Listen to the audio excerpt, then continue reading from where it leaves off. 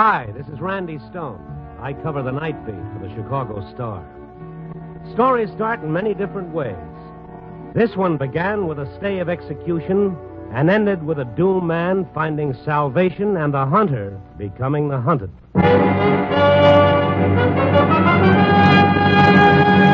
Night Beat, starring Frank Lovejoy as Randy Stone.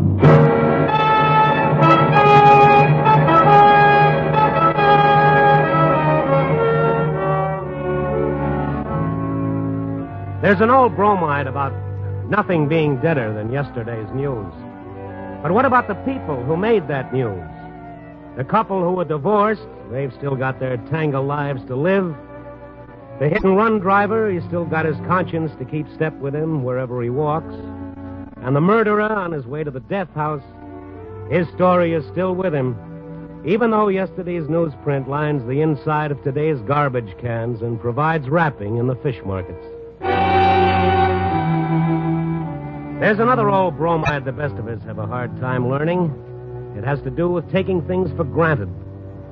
And I was the wide-eyed innocent in kindergarten, my education beginning a little past midnight as I stepped out into the deserted sidewalk in front of the newspaper building. All right, Stone. Huh? Don't turn around. Don't move. Well, if this is a stick-up, you're out of luck. Payday's tomorrow. It's John Galt, Mr. Stone. Galt? I said don't turn around. I escaped, Stone. I got away. Let's find your car. How did you escape? On the train, on the way to the death house. The guard got careless. That his gun? Yes? You kill him? No. There's probably an alarm out for you. Maybe they won't catch me before I do what I have to do. And what's that? I kept saying I was innocent, Mr. Stone. You kept saying I was guilty. A newspaper's a powerful thing. What I said, only a few people heard. What you said in your column, 1 million people heard. Come on, let's go. I work for a newspaper, Galt. We deal in facts. Facts like a jealous husband shooting an unarmed man in the back. Facts. When it's printed, people believe it. Even if it's a bunch of trumped-up lies. I didn't convict you, Galt. The evidence did. You helped. Here we are. Get in. You can drive. And no tricks. I've got nothing to lose. Nothing. Where are we going? To the assistant district attorney's home. He lives on Fowler between Oak and Euclid. What do you want with him, Galt? He's just a guy doing his job, and it's a tough one. He's figuring on getting married soon. Planning on a nice, comfortable life. What's wrong with that? Why don't you ask my wife? Come on, get moving.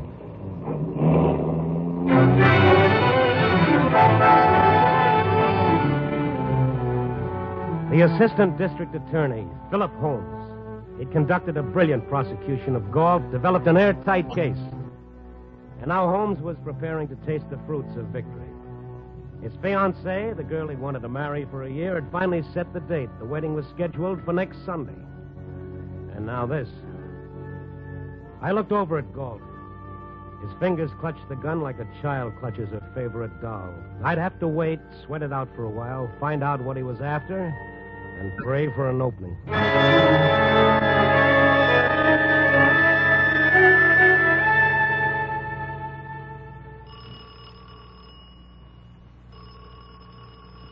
Maybe he isn't home, Galt. Maybe he's still out with his fiancée. Shut up. Yes? Inside. What do you think? Get back in. You too, Stone. Good. Now, look here. Ready for bed, Mr. District Attorney? Yes. I heard from the police about your escape. They're looking for you, Galt. Get dressed. What do you expect to accomplish? You can't. You better do as he says, Holmes. What is this, Randy? What are you doing here? I'm just along for the ride. This is his show. All right, answer it. Be careful what you say, Mr. D.A. Hello? Philip, I just heard it on the radio. John Galt's escaped. Yes. Oh, they called you. Yes. Darling, do be careful. He might come for you. He swore he'd get even with you. Oh, there's nothing to worry about, dear. Phil, he's crazy. He's... Say goodbye. What? What's that, Phil? Louise, He wouldn't come here, Louise. This would be the last place he'd come to. But you should have protection, Phil. Darling, if Tell you her call the good police, night. Yes. It's all right. Good night, dear. Phil. Good night. Now get dressed. What do you want? I just told you, I want you to get dressed and hurry. Hurry! Like you hurried me through my trial. Get away from that drawer! You want me to get dressed? I just want a pair. I told you to get... Don't break my hand, you...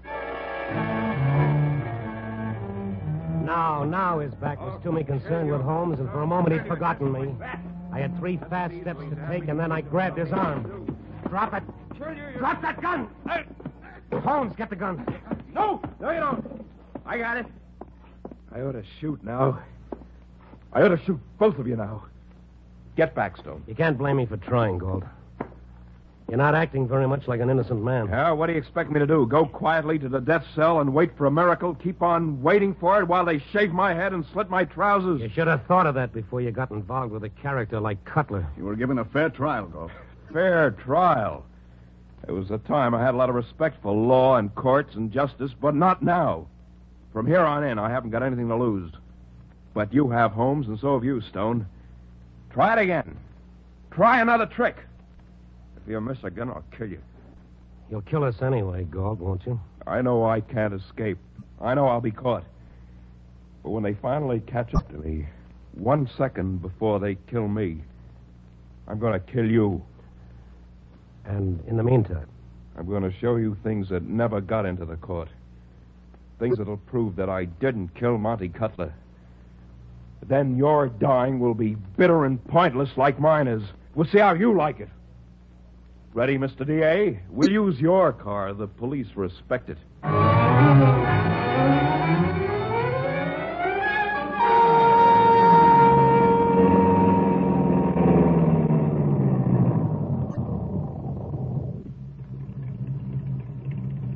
Is this where you used to live, Gold? That's right. Where I used to live. What's here? My wife. Wait. You sure this is how you want it, Gold? Just don't try anything foolish. It's your play. John. Ev, you know Randy Stone, Evelyn? The one who wrote those stories about me, about us. You're still mixed up, Gold. I'm a reporter. I don't take sides. What is it, John? What happened? And the district attorney, Ev. John, what's wrong? Get in. Get in, both of you. You're an awfully determined host, Gold. Over there where I can watch you. Why are you doing this, Gold? You can't do yourself any good, and you're only making things worse for your wife. Motive. You kept saying motive, Mr. D.A. Your whole case against me was built on what you said was my motive for killing Cutler. I heard everything you had to say in court. This isn't court now. There's no judge, no jury, just us. Ev, we've been in love for a long time, haven't we? Yes. Yes, John. Ev, you worked for Monty Cutler for years. Was there ever anything between you and him? No. I was never jealous of him. I had no reason. No. Was there any reason I'd want to kill him? No, John. I heard all this before. No matter what my wife says, Mr. D.A., I'm going to die tonight. I'm going to run, and they're going to catch me. This is the last time I'll see my wife. But you'll never live to have a wife. You're going to be running with me. You're going to know how it feels to be hunted. How it is to know that this is your last night to live. Go on, Gold. Ev, the night I called for you at Cutler's place, the night he was shot, you'd already gone home. You said you saw a woman there earlier. Yes, Mr. Cutler's wife. He hadn't been living with her. Not for years. Just a second. The police tried to find this wife. They never found any evidence he'd been married. No, he never was. We never found any supporting evidence that a woman was there the night of the murder. I asked for time. Why'd you rush the trial right through, Holmes? Maybe I could have found her. John. Yeah. Yes, I've got to go. John, what's going to happen? Come on, you two. Goodbye, Ev.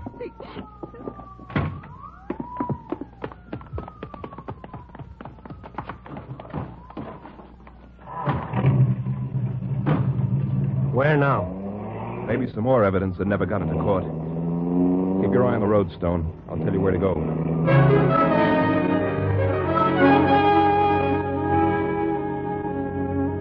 I never heard a convicted killer say he wasn't framed or up on a bum rap or he never did it. I've heard it hundreds of times, and no matter how good they make it sound, they've always got an angle. And I'd find out what Galt's was before long, too.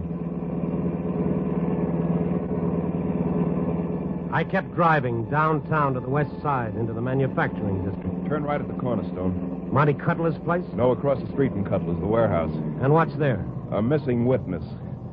Maybe he's back in town now. Who is it? The night watchman. Come on. Out. He was there when I came to pick Evelyn up that night. I said hello to him, but nobody could find him during the trial. Seems like a silly waste of time to me. Time is all you have left, Holmes. You better keep hoping I manage to waste a lot of it before they close in on us. Hey, you fellas, what do you want there? Hold on there. What is it you want? What? Yeah, it's me, Charlie. Johnny Galt. And this is Randy Stone of the Star. And maybe you know our assistant district attorney, Mr. Holmes. What do you want? The answer to some questions, Charlie. What about? What for? About Monty Cutler's murder. And because you skipped town during my trial. I don't know what you're talking about. If you know anything, Charlie, tell us about it. What could I know? Why'd you leave town, Charlie? I went on my vacation. More than 4 weeks? Yeah, sure. Who paid for your vacation? Nobody. What do you mean? Tell him what he wants to know, Charlie. Mr. District Attorney, Go ahead, Charlie. You want me to tell everything that happened that night, Mr. Holmes? Why not? What difference does it make? What difference? Well, maybe so. I said hello to you, Mr. Galt. You remember that? Sure. And before that... What? Well, before that, this woman come around. Which woman, Charlie? I've been a watchman here a long time. I see her a few times, maybe 5 or 6 years ago. She used to come around. Cutler's wife. I don't know whether she was or not. How long before I got there, Charlie? Maybe a half hour, I guess. How long did she stay there? I don't know. Mr. District Attorney, you sure you want me to spill this? Oh, yes. Yes, Charlie. There's no mystery, is there? Well, there was a car there, too. What car? Big limousine. Go on, Charlie. Which big limousine? The district attorney's car. My car? The DA's car. Yes. Were you raiding Cutler's roulette wheel, Holmes? No, that's it. That's it. That explains everything. You were there. That's why you refused me a delay to uncover the truth. No, don't jump to conclusions. How does it feel, Holmes? Why not jump to conclusions? You've been doing it a long time. It all falls into place, the whole pattern. You're rushing me through the trial, not giving me a chance, piling up circumstantial evidence. Could it have been your car, Holmes? I don't know. Perhaps a lot of people have access to it. That'll be worth finding out about, Holmes. Yes. Yes, I'll look into it. Oh, yeah, I can just believe that. I can just see you putting your neck in a noose for me. Galt, you said it before, a newspaper's a pretty powerful thing. With this evidence, we You can... expect me to trust you after all those stories about how guilty I was? Well, this would make a better story. Sure. The story of Randy Stone bringing in an escaped murderer would be swell for you. Look, you've established enough doubt so that we can... You'd say anything to save your skin. You'd promise anything. We'll save it for your readers. They believe what you say. The streets are honeycombed with police. How far do you expect to get? At least one more place before they catch up. Where to go? The woman, Mr. District Attorney. Cutler's wife. The one you said doesn't exist. But does it matter? Wherever we go, you'd better keep hoping nobody stops us. Us. Because as soon as they do, it'll be the end of the line for all of us.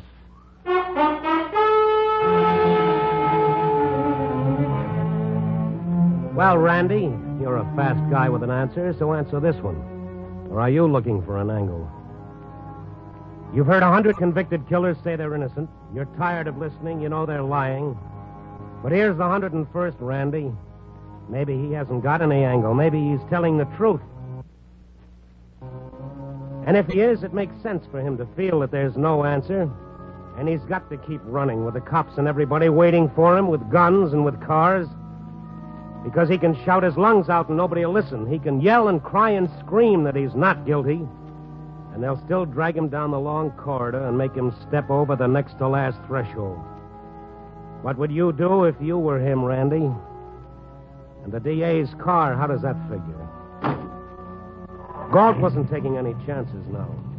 He forced Holmes and me to burrow into the well below the dashboard. He got behind the wheel, driving with one hand, his other hand gripping his gun. The DA's car was plush, but it wasn't designed to make a passenger comfortable, doubled up. If I was subject to claustrophobia, there was never a better time for it to come out. Hang on. There's a barricade ahead. We're going through it. There'll be a fool going. About the only thing I could see was the gas accelerator and Galt's foot, and suddenly the foot went way down, jamming the pedal against the floor. Here it comes. This is how it feels. I remember something about letting your body relax when you're heading for a smash-up. But how can you relax with your knee propped against your chin? I clipped my jaw tight and said a fast prayer. Like this, Stone, like this.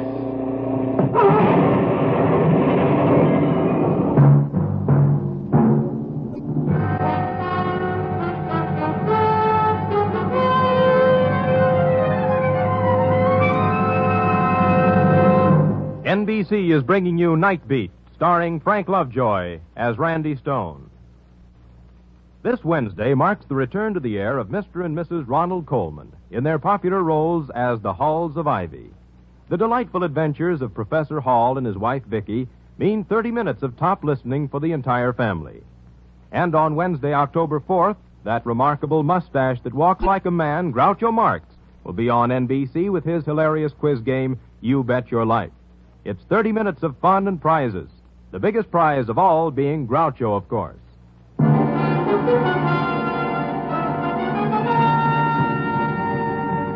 And now back to Night Beat and Randy Stone.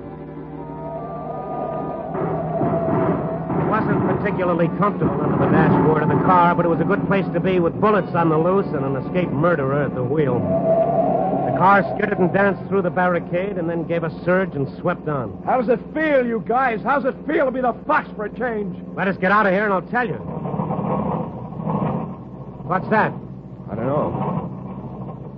Gas. They hit the gas tank. I'm out of gas. All right, get out. Now, wait, hold on a minute. There's no sense in this, Galt. Get moving. I'm out of gas, but not out of bullets. Before you do something that can't be undone, Galt, think a minute. There'll be a real investigation. We'll go... We gotta make those woods. Holmes, what about it? If he's innocent, I give you my word. Come on. Faster. They'll be here in a minute. Faster.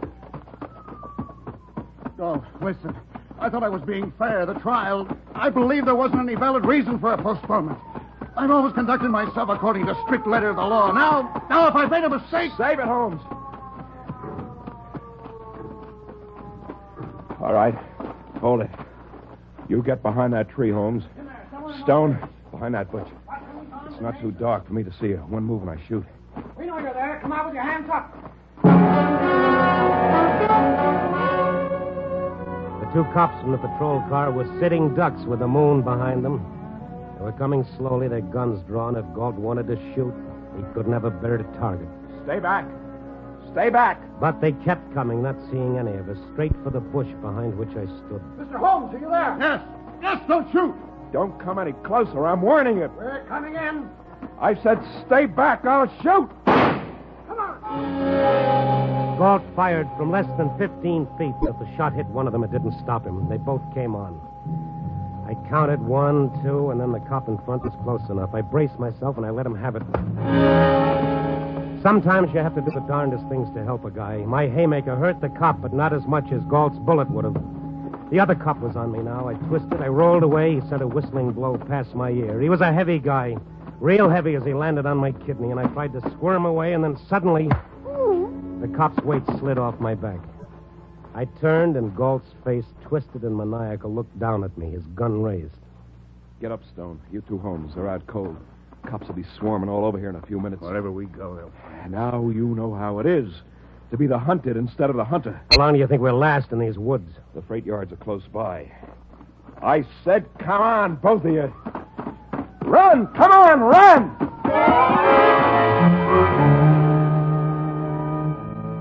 You can read about it, you can see it in the movie, but you never really know how it feels to be the quarry in an honest-to-death game of fox and hounds until you've had it. We were running, but there'd have to be a dead end, and soon. And that'd be the time that Galt, half crazy with bitterness and hate, would turn his gun on us to make sure that he took us with him. We made it to the freight yards, and Galt steered us to one of a long line of boxcars.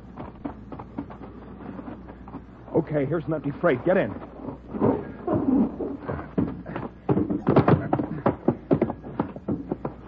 In that corner. Sit down. Now, for a little while, I thought maybe you were innocent, Galt. Ask Holmes whether I am or not. Ask him what his car was doing to Monty Cutler's. Maybe he lost too much at the roulette wheel in the upstairs room. You didn't like it when they used that kind of thinking in court. When the cops came after us, what did Holmes do? He just stood there waiting. What did you expect me to do? Maybe what Stone did. He didn't just stand there hoping the cops would kill me like you were hoping. That would have fixed it up fine for you, wouldn't it, Holmes? You're all crossed up, Galt. I helped knock them out because I didn't want them killed. They're coming, Galt. Galt, while you still have time. If you give yourself up, I'll make every effort to get at the truth. I know the truth. You killed Cutler. You talk about motive, Galt. What's my motive? Why would I kill him? There's something beyond that, too. A man neither has it in him to kill or he hasn't, Galt. When you shot at the cops back there, it proved something. I didn't shoot at them. How could I have missed them so close? I shot in the air to scare them off. You're going to scare them off now? They're pretty close. They'll be here next. All right, you tell me. It's up to both of you. When that door opens, I'm going to shoot. We'll find out who's the murderer. All right, Holmes. Tell me what to do. Shall I shoot them or you? Them or you? Listen, they're still away. You can hide. I'll tell them you ran away. They'll believe me. You must think I'm an idiot. Well, Stone, you said a man is either a murderer or he isn't. How about you? Are you a murderer? They're hunting you now, too. They'll be here in a second. If I shoot them, we can still have a little time. How about it, Stone? You'll do what's in you to do, Galt. Quick. Holmes, quick. What'll it be? Oh, you crazy fool. I didn't kill Cutler. I swear to you I didn't. All right. All right, come on out of there. The cop's flashlight played around. Galt got to his feet. I could see his gun raised, but he was standing stock still, frozen. I jumped to my feet, but not as quickly as Holmes. Don't shoot. It's me, the district attorney. Galt, for heaven's sake. And then he stopped. And Galt still stood there. The cops moved in, their flashlight beam steady on Galt's tortured face. And then the tenseness went out of his features. He turned to the district attorney, dropping his gun arm. I can't shoot. Maybe you did prove something, Galt, right now. What was your motive, Holmes? Doesn't matter now, does it? You gotta have a motive to kill somebody. It has to be a pretty good motive, too. Because even with what I have against you, I still can't kill you. Everything all right, Mr. Holmes? Yes. Yes. Okay, Galt. Come along.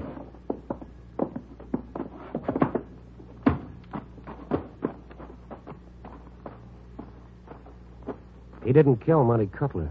No. You didn't either. No. It was your car. I don't know. I suppose maybe it was.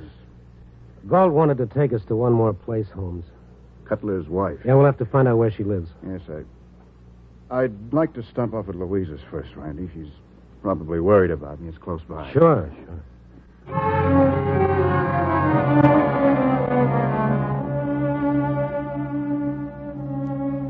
We drove back away with the patrol car, and then Holmes and I caught a cab. It was only a 10-minute drive to his fiancée's place. The DA was quiet. I didn't feel like talking either. We were awful close to eternal silence back there in the freight car. Maybe that was in Holmes's mind, too. Or maybe he was thinking about the woman he was going to marry. A uniformed elevator operator took us up to the 4th floor. The swank apartment house was good for my jumping nerves after the rough night. Deep carpets and subdued lights everywhere. I began to feel myself unwinding. Darling. Oh, darling, thank heaven you're all right. Louise, this is Randy Stone. Oh, please come in. Thank you. It's 3 in the morning. It's a pretty weird hour to come calling. I couldn't sleep anyhow. I've been glued to the radio. Must have been terrible for you. For both of you. Louise. Would you like some hot coffee? Louise, there was a moment when... Darling, you mustn't think about it anymore. I know it was horrible. Mr. Stone, wouldn't you like some coffee? No, thank you. Promised to kill us, Louise. There was that moment when he could have. What stopped him, Randy? I think it was because he wasn't sure you killed Cutler. Yes. Yes, he couldn't figure a motive for me. Isn't that a peculiar little thing, Louise? Let's not think about it If he'd anymore. known I did have a motive, if he'd known the woman I wanted to marry was Monty Cutler's wife, he wouldn't have hesitated. The rest of the evidence was all there. Phil. He could have killed us. And he didn't. He's an honest man. Far more honest than I was. Because all along I kept pushing the thought out of my mind. I didn't want to let myself think that John Galt might not be guilty. Phil, it's all over now. It's finished. Louise, why didn't you tell me you were Cutler's wife? Because Cutler was a gambler and a racketeer? Phil, Mr. Stone is here, Phil. Maybe I ought to let you handle this alone. No. Oh, Randy, I want you to hear this. You see, it's understandable that we couldn't find Cutler's wife. Louise was out of town, weren't you, Louise? Phil. I'd loaned the car to you, Louise. You were using the car that night. I didn't know that Galt would be there. I didn't want to implicate anybody. Kind of makes me an accomplice, doesn't it? No. I did it for us. You've got no part in it. I did it. Because I love you, Phil. Randy, Yeah. will you come with us? Down to headquarters. Yeah, I've got an apology to make down there, too.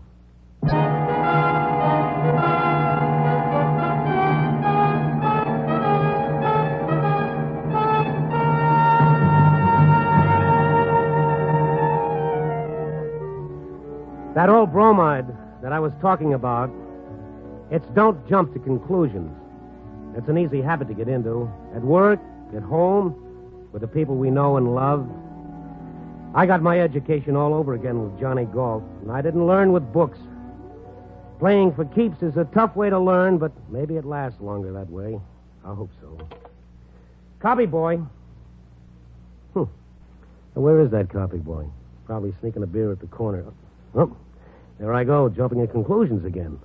Copy boy.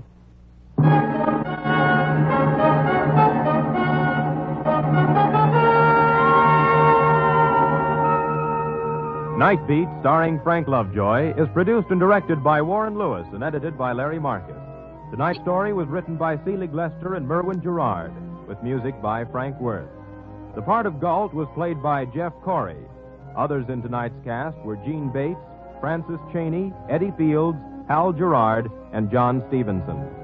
Frank Lovejoy will next be seen in Milton Sperling's production Three Secrets, released by Warner Brothers. Listen next week at this time and every week as Randy Stone searches through the city for the strange stories waiting for him in the darkness.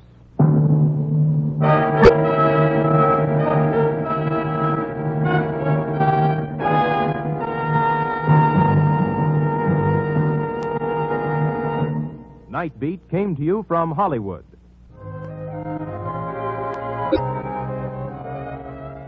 Three chimes mean good times on NBC. Fibber McGee and Molly and all their delightful guests at 79 Wistful Vista will be back on Tuesday, September 19th. Doc Gamble, Mayor Latrivia, and the entire cast will be on hand to join in the merriment. 2 weeks after that, the happy chimes ring for the return of Bob Hope, with laughs and more laughs in the unique Hope style.